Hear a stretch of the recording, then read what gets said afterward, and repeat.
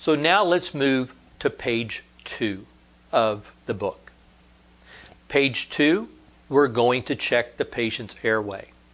And so, if your patient is responsive, what you'll say to them is, open your mouth and say ah.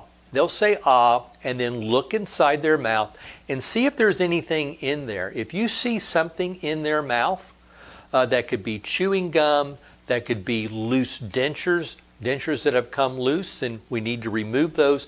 Anything that's in there that could possibly, your patient could possibly attempt to swallow or could get lodged in their airway, we need to remove that. If your patient's not responsive, you always want to communicate with your patient as if they can hear you, because we don't know if they can hear us or not. So we're going to say, I'm going to take my gloved hand, I'm going to take my thumb, put it on your chin, I'm going to open up your mouth, I'm going to look inside. If you see something in there, tell your patient, I'm going to reach inside your mouth and I'm going to pull out this piece of gum or whatever it is.